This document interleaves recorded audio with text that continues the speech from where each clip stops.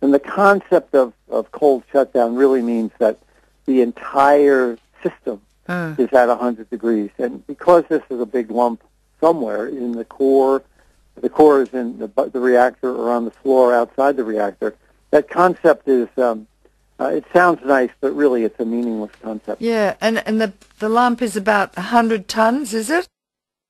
At least 100 tons, yeah. In each reactor. In each reactor, so that's three. That's unbelievable. Now, I've checked with you again and again, Arnie, and you keep saying that the daily atmospheric release from those three reactors is 12,000 trillion becquerels of radiation a day, and a becquerel is a disintegration per second of radiation. Now, do you still stand by that, or what would you say the release? And it's, of course, it's an estimated release because they're not really measuring it per se. But what do you say now, Arnie? Well, of course, now that they've wrapped up Unit 1, there's less releases, and hopefully when the filters turn on, there'll be less releases. I think they said it was around 13 billion becquerels per day. And terabecquerels, they said. 13 trillion. 13 trillion becquerels per day. Yes. With a T. And now I think it's down to about 10. 10. That's a lot of radiation even now, but compared to, of course, what it released in at the beginning, it appears to be much lower. In fact, if any plant released that kind of radiation under normal circumstances, it would be shut down. So they seem to be happy with the number, but again, if it was any other plant in the world, it would be shut down. It's unbelievable. Now, so you sent me a report the other day, and I can't remember who wrote it. I should have looked at this, about xenon-133 and cesium-137 releases into the atmosphere from Fukushima. And they said that regarding xenon-133, which is called a noble gas, and I can explain that to the audience in a minute, what that means, we find a total release of 16.7 becquerels, which is the largest radioactive noble gas release in history, not associated with nuclear bomb testing. There is strong evidence that the first xenon-133 release started very early, possibly immediately after the earthquake, and the emergency shutdown on 11th of March at 6 a.m. The entire noble gas inventory of reactor 20 units, 1 to 3, that's 1, 2 and 3, was set free into the atmosphere between the 11th of March and the 15th of March 2011. The largest release in history. Do you want to comment on noble gases, Arnie, what they are and what that would have meant to the population of Japan? Yeah, noble gases are in the fuel, but they're held inside the fuel as long as the zircaloy cladding is in place. But what that report, and it's a phenomenal report, it's breathtaking in its analysis. What that report says is that the fuel failed very soon after the earthquake. You know, they were seeing it within the very first hour, and that leads. A lot of us have thought that Unit 1 had problems right from the get-out, that it wasn't the tsunami, but Unit 1 had fuel problems and was in a meltdown condition even before the tsunami hit. And that confirms it. When they saw early releases of xenon-133, that means that the clad broke, and it's a noble gas, so it just goes right out. It's not captured in the water, it's not captured in the air, and it goes right out. Then later, probably 3, 4, 5 to 10 hours later, as the fuel failed in Units 2 and 3, they had additional spikes of xenon gases. What it does is it's a cloud. It's a xenon cloud that moves with the weather, and it bombards people with external gamma rays, which are really powerful X-rays. So the predominant exposure from these are that they bombard people with X-rays. They also then as they decay, they turn into iodine-133 or strontium-90 as a krypton. Krypton-90 decays to strontium-90. So there's other isotopes that then have a second shot at you. But the noble gases are a cloud that bombards people from the outside. We found that after 3 Mile Island, a dramatic increase, a measurable, statistically meaningful increase in lung cancer in people that were in that cloud. That shows up about 3 to 5 years after the accident. Yeah, xenon actually converts and decays to cesium, and krypton decays to strontium. So let me explain what noble gases are from a biochemical and medical perspective.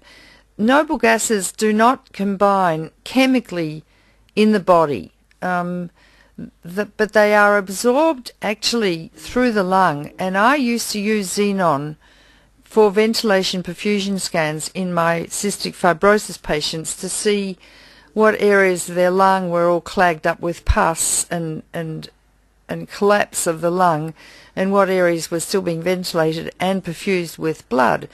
But the noble gases xenon, krypton and argon are in fact absorbed from the lung, and we use xenon these days to measure fatty deposits in the body, because xenon, well, they're very fat soluble, so they tend to go and dissolve in the fatty deposits of the body, which are mainly located in the abdomen and upper thighs, which is exactly where the gonads, the testicles and ovaries, are situated.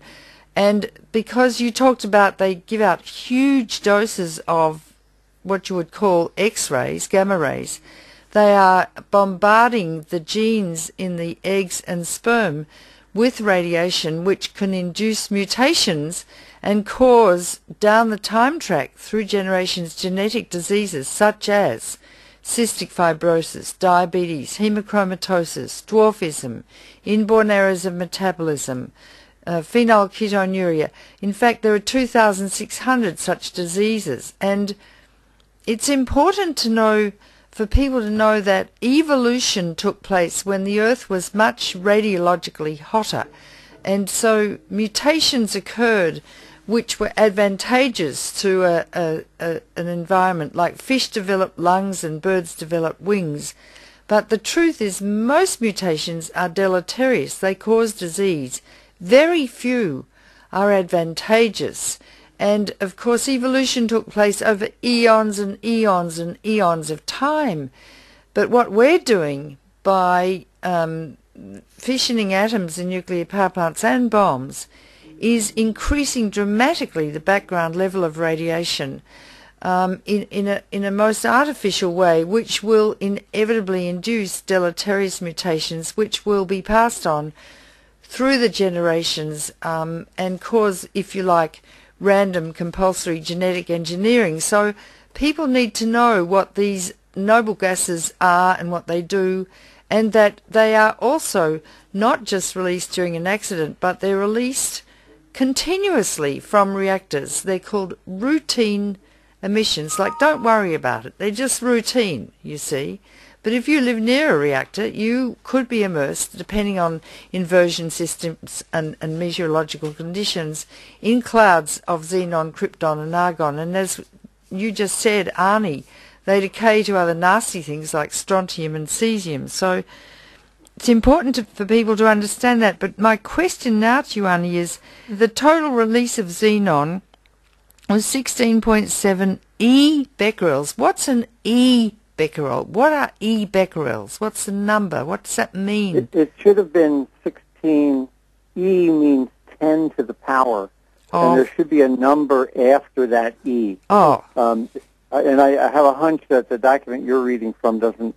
There must be a typo in there. It would be 16 with 10 to the power number of zeros behind it. All right. Well, now then we go on in the same paper to cesium-137, and it says, this paper says a total emission of cesium-137 was 35.8 p-becquerels. P for Paul. And I need to refer people to what that paper is, and in fact I've got my computer here. I can look it up here because I took it from something you sent me yesterday, Arnie, which was incredibly important. It comes from the Atmospheric Chemistry and Physics Discussions. That's the Atmospheric Chemistry and Physics Discussions, Volume 11, 2011, and the name of the paper is Xenon-133 and Cesium-137 releases into the atmosphere from the Fukushima Daiichi nuclear power plant, determination of the source term, atmospheric dispersion and deposition. So that's that. People can look it up and get the actual data. So yeah, okay, Arnie, let's go on to Unit 4. That same paper, we all know that Unit 1, 2, and 3 melted down. Tokyo Electric is saying that the Unit 4 pool always had water over the top of it. And, of course, I've been saying that's not the truth. I'm not saying it boiled dry, but I am saying that the top of the nuclear fuel was definitely exposed as all that heat boiled off the water. But what the paper showed is that when TEPCO finally got the fire hoses and finally sprayed water into that pool, the radioactive releases dropped dramatically. So the paper supports my position that the fuel was uncovered, that the cladding broke at the top and released things like cesium-137 into the atmosphere. So the paper actually says that the biggest source of radiation was likely to be the Unit 4 fuel pool.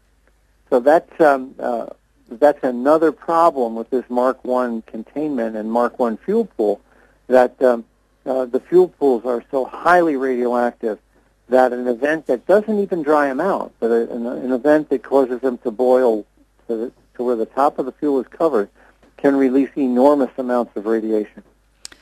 But didn't you show a video, Arnie Gundersen, some time ago of the explosion at Unit 4 pool, which you thought might be an excursion, or in fact that it reached critical mass at some point? Wasn't that the Unit 4 fuel pool? That was the Unit 3 fuel pool. Oh, Unit 3. The dramatic explosion that has the enormously high cloud is the Unit 3 fuel pool. And you're right, though. I do believe that it was something we call a prompt moderated criticality in that fuel pool. It accounts for a lot of things we found, like plutonium being deposited on site. And, of course, TEPCO bulldozed a lot of that underground so that personnel wouldn't get overexposed.